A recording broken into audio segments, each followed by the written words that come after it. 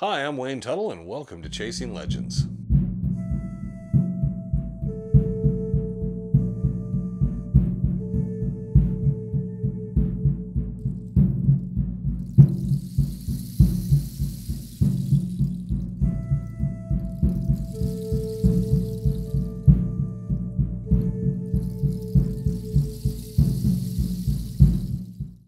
Welcome back. Please hit subscribe. Please comment. Whatever you think you need to say. But this week we're going to close out that first chapter of the Bark Notes, the Jacob Waltz section, and that is true. There's Jacob Waltz in there. But we'll be closing out chapter 1, and then we'll be moving on to some other things for a while after this. But if you're interested and you kind of enjoy these videos, go back, review them all. The Bark Notes Part 1, Part 2, and now today, Part 3. Riney made several trips with the party after that. Sometimes Herman was off on his own hook, but the old man Patrash was always one of the party. Sometime after Riney had told me the story, Helena, which is Julia, the old man and Riney came over from the mountain on horses that were miserably poor and one that they were packing. They came to the ranch about sundown and asked if they could get some hay and grain for their horses and something to eat for themselves. They said that $1.75 is all the money they had, and that they would like to keep that so as buy some grub and hay in Mesa, some 35 miles towards Phoenix in the Salt River Valley. I told them that they would have to do their own cooking as we had already had our supper, and that the horse feed was down in the granary, for them to help themselves, which they did. They stayed all night and struck out in the morning for Mesa. They camped there that night, and during the night the handbag that Helena, Julia, always kept in her possession disappeared. Who got it or where it went I do not wish to say. The handbag contained Jake's parchment map of the mine and how to get to it, Peralta's note to the two Jakes for $60,000, a bill of sale to the two Jakes to the mine, and Jake Walsh's naturalization certificate. Pages stuck together. I saw no more of them for a long time, but Pete would be Gottfried Patrash, the father. A little confusion here because people will find out if they go through the history is that Gottfried Patrash was known as Old Pete, but Reinhard Patrash in Globe later on in life was also known as Old Pete as well, so kind of the play on Patrash. I saw no more of them for a long time, but Pete showed up shortly after that, and I hired him to keep the water holes clean, tending the pumping and doing other odd jobs, but not as a cowhand. I let him have little Billy, a horse that was perfectly sound, but none of my cowboys could make him work. If a cowboy was riding Billy and took off after a cow, it just would simply be impossible to make him gait within the roping distance of the animal you were after. He was the gentlest horse I ever saw. You could crawl under him or between his hind legs or lie down on him when he was lying down, and he would never move. None of the cowboys would have him as their mount. Pete being some 60 years old, I thought that Billy would be just the horse for him to ride between water holes. Pete had been working for quite a while, and I supposed he and Billy were getting along all okay, as I had seen Pete take his soapbox and get up on it, and from there put his foot in the stirrup and give a lunge and land somewhere on top of Billy, then scramble into the saddle, which was all right with Billy. I was riding in the house one morning when I heard a commotion in front of the open door. I looked up, and there lay Pete with the box upset and the saddle on top of him. His nose was beginning to bleed, and Billy was standing there with his head turned looking at the wreck. Pete got up and threw the saddle to one side, and how mad he was. He came to me and said, "I quit."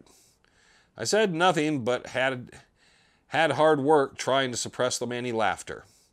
I want my money. I did not hire out to break broncos, and that's all I've done since I've been here. I was so full of laughter I stepped out of the door where Billy was standing, and he had never moved. I looked at the saddle that Pete had forgotten to cinch him, and he didn't even put the latigo through the ring.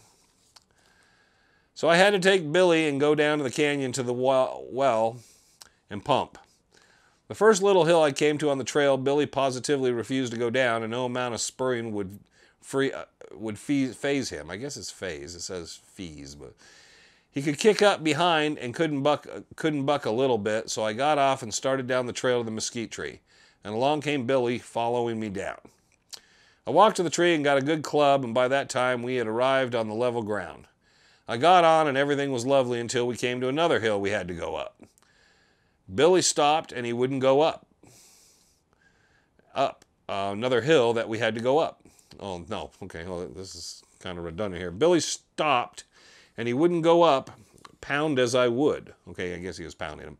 He would buck like a cow. If I hadn't been in a hurry, it would have been funny. When I got back to the house, Pete was there and I coaxed him into staying. That I would get him another horse, a gentle one, but he refused to have any others, said he would conquer Billy or quit the cow business. So Pete worked for me for about another year and finally got Billy as fat as a hog.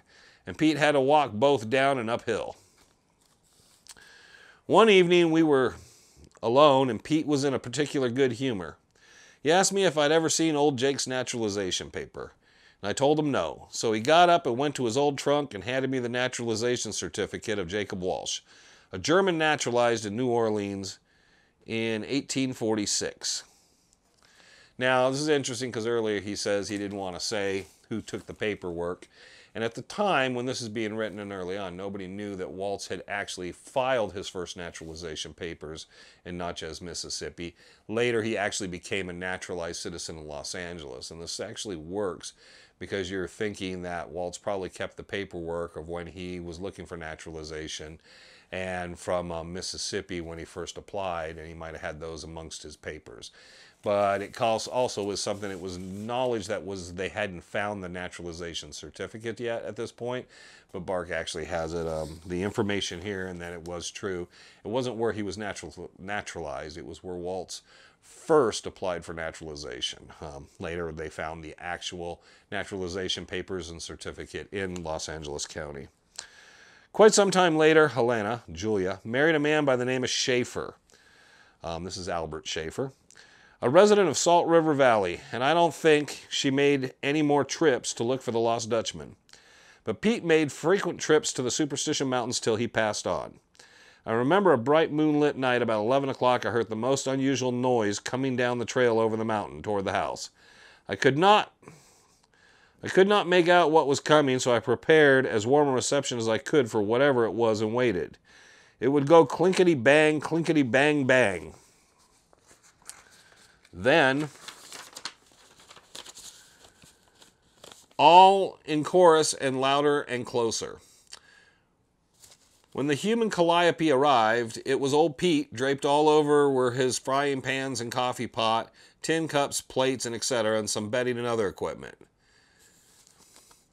The explanation was that the Apache Kid and his squaw had been seen by Pete that day, and that they had visited his camp, taken what little grub he had, and then kicked things around generally.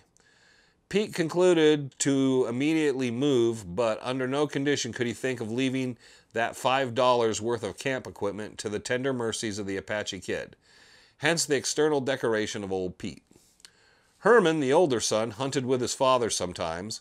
When funds ran short, he would go to work in the mines of Globe or Miami, and after his father passed, he moved up to that country, making a yearly trip for the Lost Dutchman. Always independent and honest, I could rely or depend on anything he might tell me. And there's a lot of... Herman worked for a number of people, including the Martin family in the areas. In fact, he became so close with the Martin family, working for them and living on their property, he's buried in Superior in the family plot of the Martin family. Now, in regard to the monumented trails, I have followed it over the mountain without difficulty, and then the monuments could not be found for about 2 miles. When we found them along the trail where the cattle did not travel, thence over a divide into the horse country, where the monuments failed us again. But led us to a much more significant feature of the story. That is the cut mesquite timber. Helena, Julia, and Riney said that Jake told them that there were 2 pits at the mine about 75 feet deep and a like distance across the top, and they were lined with mesquite wood and would drop about 6 feet, then an offset of about a foot, and then so down to the bottom. Upon every offset, there would be a tow ladder, a stick of timber with notches in it, that a person would climb by placing their toes in the notches, taking hold of the timber with their hands, and finally reaching the top with a rawhide sack on their backs, and a strap around their forehead, the sack filled with ore. It really was astonishing to see how fast, men, I don't understand. Sometimes, I'm sorry, because the translation gets kind of muddy. It really was astonishing to see how fast men were used to that kind of mining could come up from the bottom with a load of about 100 pounds. Okay, so it was how fast men could come up, okay, for 100 pounds. Now, those pits took considerable mesquite, and we positively have found where they were cut. And they could not have been cut for any other purpose than we can conceive. And they were all cut with an axe, a tool that Apache Indians never used. The cut timber must have gone down, as the cutting is on the top of the mountain and covers quite a large area. We have been working on the cut timber for several years, and we have found where they had quite a camp at one time, just to cut and pack the wood. They must have left it in a hurry, as we found a lot of small horseshoes, new, several kegs, gone to staves, and hoops, and as there is no water there and no other evidences of a camp. Now we think we know very nearly where the wood left the mesa, and that will be our next attack. It says attach in this, attack this winter. Jake also told them at times that Joaquin Murrieta, the bandit with his gang, would join with the Peralta outfit and come to the Superstition Mountains and to the Peralta camp as a mutual protection. And that as at the camp they had a Mexican racetrack, and that Murrieta's outfit would run horses against the Peraltas. He said they would skin the Peraltas out of all the money they had, and that Murrieta had silver mines somewhere beyond, and they would move on up to his mine for a load of silver ore. I have undoubtedly found that camp and the racetrack. I forgot to state that upon the death of Jake, the ground around his house was thoroughly dug up and nothing was found. The foregoing is practically the story of Jacob Waltz, with the wheat separated from the chaff as nearly possible as human possible to do. Now, this is the first chapter of the Bark Notes. And this is Jim Bark recalling pretty much as much information that he wanted to relate at the time. There's a little different, not different, but extra material in Sim Zeeley's book Lost Dutchman Mine, where Sim Zeeley talks about some of Jim Bark's experiences of having met Waltz in town at Julia's store and so forth. He was probably not friends, but he was aware of the gentleman and so forth. Again, so much of the information in this you can kind of correlate and coordinate with other things. Another time we'll do the epilogue to the Bark Notes, which talks about a number of the things that Bark and Ely found and how they related to the story. Of course, when you've read other books, you're going to say this doesn't sound quite like the other stories, but this is an individual who met Julia and Reinhardt and Gottfried and Herman, who were doing the first search and getting firsthand information. Now, one of the things we've always all looked for, and I know a number of people were friends with the Ely and the Spangler families. John Spangler was the nephew of Jim Bark and ended up with a lot of information. Everyone's always been curious of the 30 questions that were mentioned in here, and it was, what were the 30 questions? What were the answers to the 30 questions? Because those were the questions that Bark and Ely were directly looking and pulling from, and we don't always get this. Again, look back through these three parts. Definitely something interesting. One chapter of 33, and we will hit a few of these other chapters over time because there's some really interesting stories.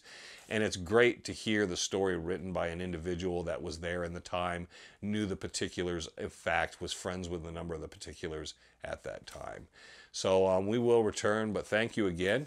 Pick up a t-shirt, leave a comment, throw up a like or a dislike if you like.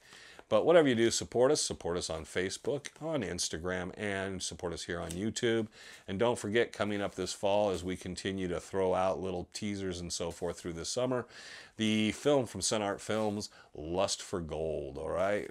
Featuring yours truly, along with Bob Shoes, Ron Feldman, Bob Kesselring, and a number of other people. So that'll be an excellent documentary film.